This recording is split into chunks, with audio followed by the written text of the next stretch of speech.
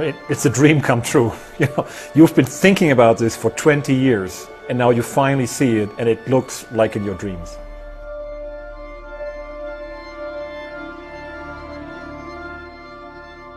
Well, it's this dark spot in the very center and this ring of fire surrounding it. Right in this shadow where light disappears, time seems to come to a standstill. Everything that passes through this region will never ever be able to come back in the theory of Einstein.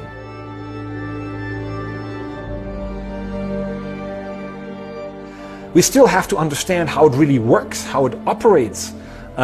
We think the black hole is spinning itself. We have to measure this. We have to see how the light is actually generated.